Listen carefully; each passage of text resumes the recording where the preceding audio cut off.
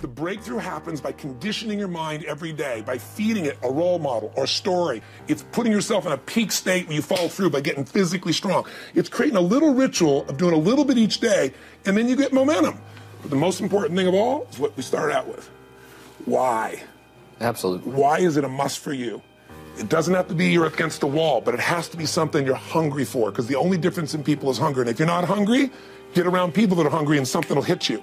You watch a conversation, you get around people that are doing better, and all of a sudden you start going, my life sucks. I remember I went to a guy in LA. He's one of the most multi-billionaire guys, I'll never forget. And I lived in the Del Mar Castle, and I was really proud. That was like the symbol of me having taken myself from being poor to providing for my family this great place. It's built from castles in Europe overlooking the ocean, not far from you. And I went to this guy's house. He's a billionaire. He took me down to his wine cellar. I don't even drink wine. Went through this whole thing. At the end of the night, I was depressed. I lived in the Del Mar tenement, as far as I was concerned. I really was. I was like, I live in a crappy place, and all my standards changed. All of a sudden, I wasn't willing to settle for living that. All of a sudden, my back was to the wall in a different way, because as a man, I knew I was capable of more. So people can change their standard by getting around where it's better. People can change their standard by getting associated with what's true, like the bills they got to solve, the problems they got to do it. Or they can do it because they're excited, because it's something new they want to take on. Everyone's different, but they got to find the why, and they got to come up with some daily rituals to get them going, and just do a step at a time. That's where you get momentum. Got a sort of 5-point plan that anyone can follow to get over stress and trauma in their lives. Talk me through it. Well, I think, first of all, I want to make one thing clear. The quality of your life is the quality of where you live emotionally. Like, we all have a home. Angry people find a way to get angry, even if their life doesn't have anything to be angry about. We can always find it. Sad people find a way to be sad. Caring people find a way to care for other people. So one thing you got to identify is, where are you living? What's your home? What's your habit? And then the way to change it is, when I was homeless, literally on my own, just getting started, I didn't have the internet, but I decided I had to go to a library and I had to feed my mind. And I always tell people the first stage is, weeds grow automatically. One of my teachers taught me, he said, every day stand guard at the door of your mind and feed it something good. Because if your worst enemy puts sugar in your coffee here, you're fine. If your best friend by accident trying to help you put some strychnine, you're dead. So if you feed your mind every day, 30 minutes a day of reading something, hearing something. Second, you got to strengthen your body. And the reason, Pierce, is fear is physical, right? So is stagnation, so is numbness, so is sadness, so is rage. And when you go in and change your body by an intense workout or a run or even an intense walk, and the blood's flowing through you, science has shown it instantly changes your biochemistry. And now your mind and body are working together. Third thing, all these people did in common, if you watch, they found a mission bigger than themselves. Yeah. Something that they want to aspire to that was worth more than their pain. And then the fourth thing is, you got to find a role model. You heard it with Nick. Almost everybody finds a role model that makes it real. I was with Warren Buffett and with Sarah Blakely, the youngest billionaire. We did this roundtable about the future.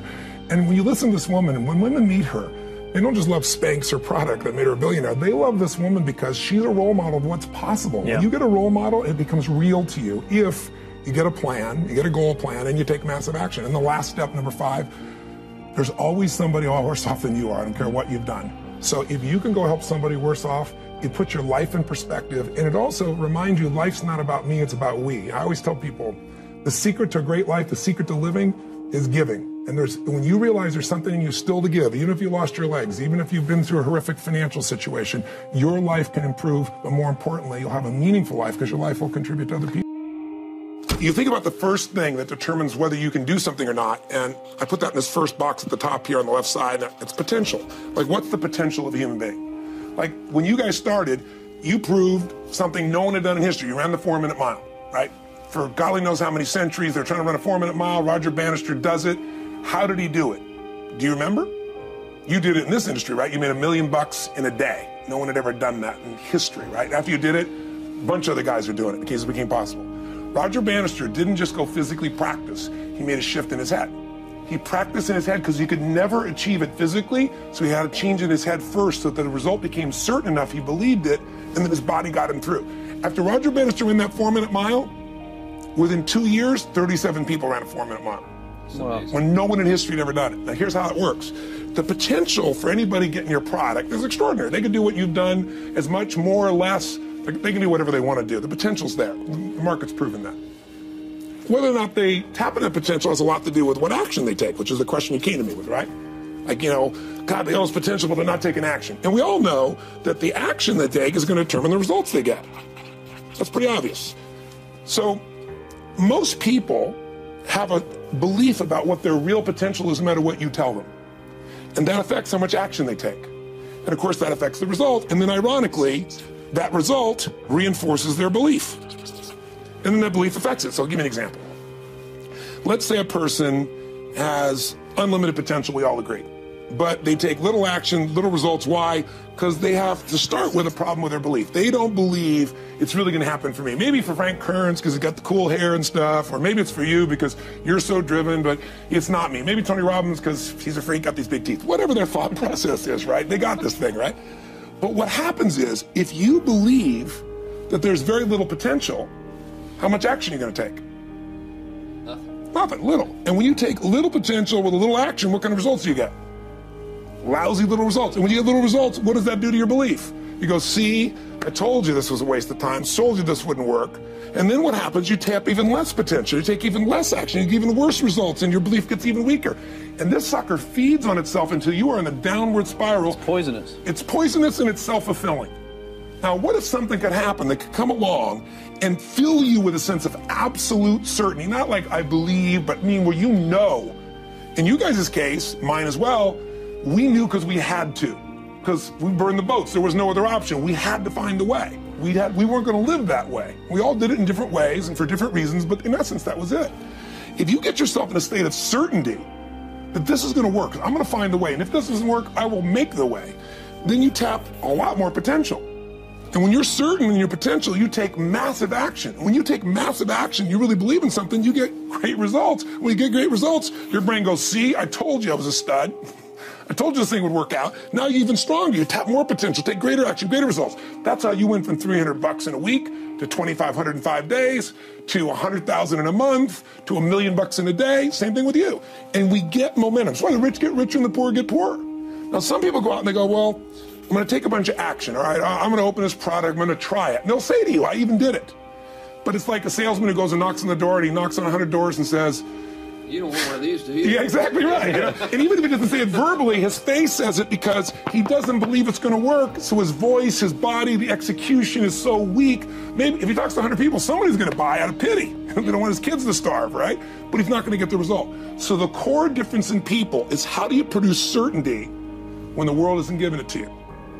You go out and you try and you try. In your case, you're $100,000 in debt and nothing's working. How do you keep yourself going? The way you did it, the way I did it, the way you're doing it, we may not have done it consciously, is we didn't change our potential. That was there. And it wasn't even taking more action. Taking more action with a belief it's not going to work, it's not going to change anything. We got results in our head that made us feel certain as if it had already happened.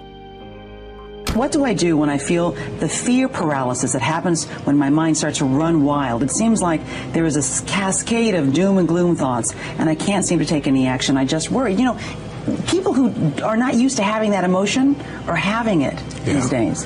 Well, we've all had it at different times of our lives. We just forget. And I think what he has to do is, what's a time in your life that you had an enormous crisis, but what pulled you through? Again, we have people go through on that site and answer 5 questions. And what it basically does is help you figure out, where was this crisis before? You may have even forgotten about. What pulled you through? What belief? What strategy? What experience? Who helped you? What triggered you? And then what did you do that made that shift? But I would also say, remember one affirmation, if you would, in your mind and your body. Own the fact that money is not your life. This is just money. I mean, when I was told I had a tumor in my brain, later on, years later, when I thought I might lose my wife to cancer, I'm going to tell you something. Money doesn't matter at all. But when we get focused on what matters most, we're there. So I mentioned earlier, getting physical is really important because fear is a physical thing. So if you sit around and think about it, not just exercise, going for an intense run, lifting weights, something that pumps the blood and oxygen through you, because when you do that, your entire psychology changes. You see the world through a different place. So I'd say it's contrast of other people's great stories, model the best that's in you. When have you been through these things before? You've been resilient if you're honest with yourself, and get totally physical and make that a ritual for you. And then you'll start to look for role models of how to turn things around. Can I add one? Yes, please. Hug people. Oh, I love that. Well, come here. Come here. Hug people. people, and just, and embrace human beings who are all around you, and make sure that you're a good friend so that they can be a good friend to you, and you'll feel better. I think the most important thing you do is get outside yourself. If you go out to try to help somebody else, we have a basket brigade, and we feed 3 million people a year at Thanksgiving from all over the world. And it's because somebody fed my family. When you go out and help somebody else, you realize you have no problems. You realize how lucky you are. And you feel like you have something to give. And we all need meaning in our life. We don't want to just get. The life now is about what can you give. That's what'll light you up.